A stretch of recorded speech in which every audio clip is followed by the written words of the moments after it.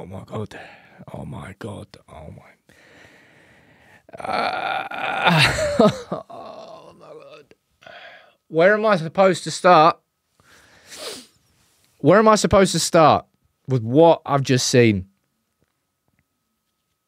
How do you not mark Cole Palmer on the corner? Where do you start with that game of football? Was it a game of football? Was it a game of basketball? I mean, chaos is what I expected going into that game. My prediction was 3-3. Wrong. How do you not mark Cole Palmer on the corner? Diogo Dalot losing his footing and giving away a 97th minute penalty to make it 3-3. I pulled this up because I've forgotten who scored and when they scored in that damn game. Look at that. A 90 plus 10 minute equaliser and a 90 plus 11 minutes winner for Chelsea, who are an absolutely abysmal football team. What the hell does that make us? That was exactly what I expected that game to be. Open-ended. Donut. Nothing in the middle.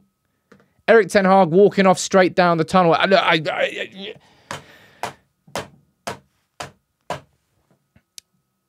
We came from 2-0 down. A cutback. Oh, surprise, surprise. You know, I could see the cutback. Never fucking saw that coming. Concede a second. But we get back in the game with Garnacho. We get probably a great goal that we scored with Bruno. It means sweet FA now. And that pass from Anthony, and it means nothing. Diddly. Nada. I'm done. Being a United fan is not good for your health this season. I swear on my life. That's top 4, top 5, whatever it is. Champions League, vamos. That's gone next season. No way that's happening. Liverpool on Sunday. Lube up, lads. Bend over. Aye. Seriously. What have I just watched? From a neutral, you must love that. I bit myself in the mouth. Really sums up what I've just witnessed there from United. Ladies and gents, this season has been chaotic. We've come from 2-0 down to win against Forest and Villa. And we did the hard work there today. I say we did the hard work. That pass, outrageous. Garnacho himself, 2 goals. But it doesn't matter if you go and concede a 97th minute penalty. No, well, you concede in the 100th minute and the 101st minute. It's just unforgivable.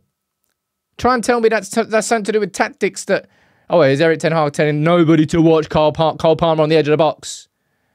Talk about just switched off. I mean, the tactical approach was exactly what I thought it was going to be. It's been a problem all season. It will continue to be a problem.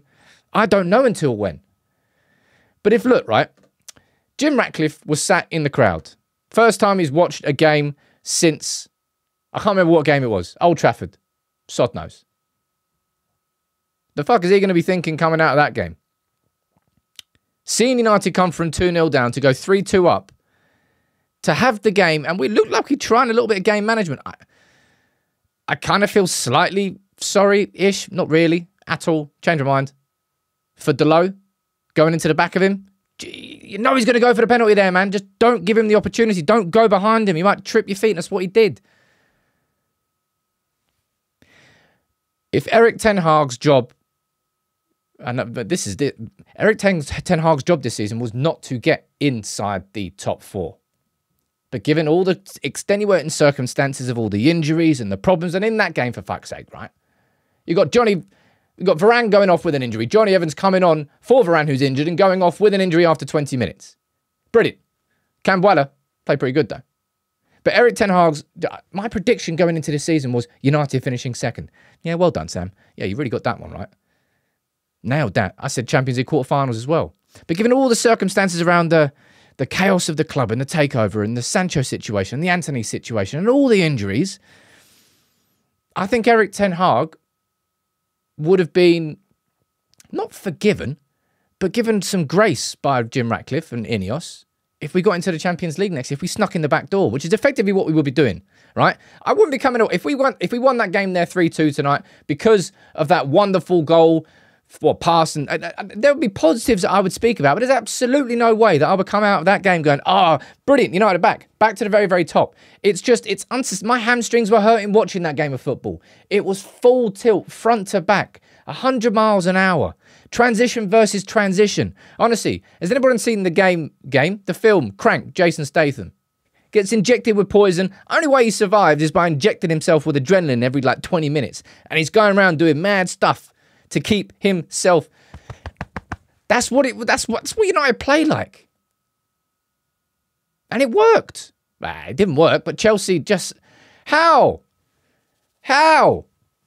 Man, I'm completely and utterly... I'm done. I'll tell you who else is done in this team. My God, man. I've never seen a bigger drop-off from a player who was so good last season when he came through into that team and he established himself to what I'm seeing now in Casemiro. The application from those players in that first half. Oh, the 50-50s. Oh, that jog from Casemiro. I was like, what are you doing? It's like the player's not even there. There was a Chelsea, I can't remember who it was, Chelsea player running in front of you 6 yards away. Oh, yeah, no, it's on the edge of our box now. Probably my job to do that. What? He's a Casemiro, man. He is done. Everybody's done. I don't know whether that means Erik ten Hag is done. But Jim Ratcliffe made it abundantly clear that getting into the Champions League was very important for Manchester United. I don't think winning the FA Cup is something that will be considered a marker for success. It will be, I'm not saying the FA Cup is a token gesture, but it will be, oh, well, yeah, good, but that's not what we were aiming for going into the season. Somehow United surprised me with how chaotic they are and how chaotic they can be.